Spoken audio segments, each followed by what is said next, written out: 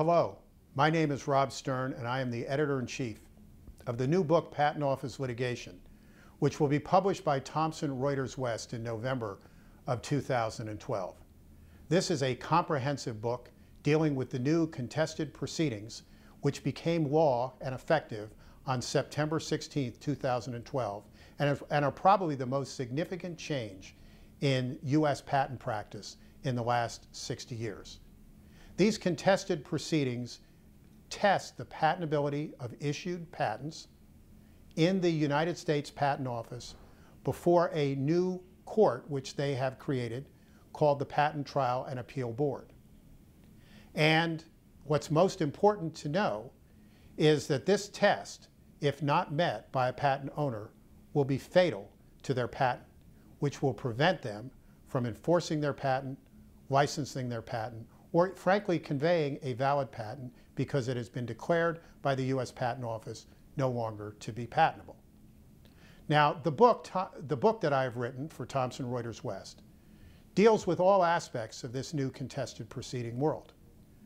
And what I'm doing with this video is providing one of my predictions as to what I think will happen in the next 12 to 18 months under this new contested proceeding world. And this is my prediction number 3, which I have called Obviousness is King. Now, obviousness is a legal test in the U.S. patent law for patentability. In order for an invention to be found patentable or to be maintained patentable, it must be novel and it must be non-obvious over the prior technology that came before it.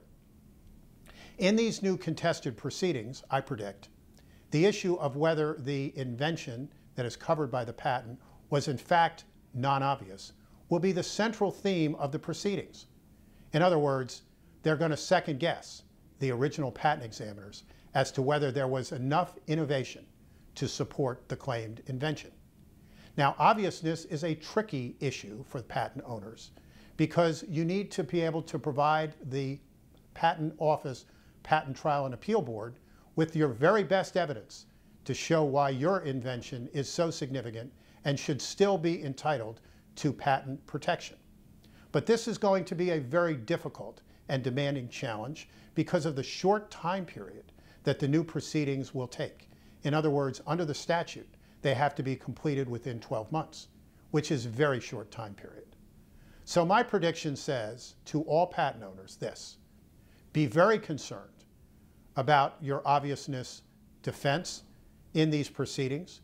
Be willing and able to move very rapidly to get experts, to get others to provide evidence for the record for the Patent Trial and Appeal Board, and also look far out to the eventual appeal to the United States Court of Appeals of the Federal Circuit, so that if you are found to have a patentable invention, you can hold on to that finding of non-obviousness on appeal.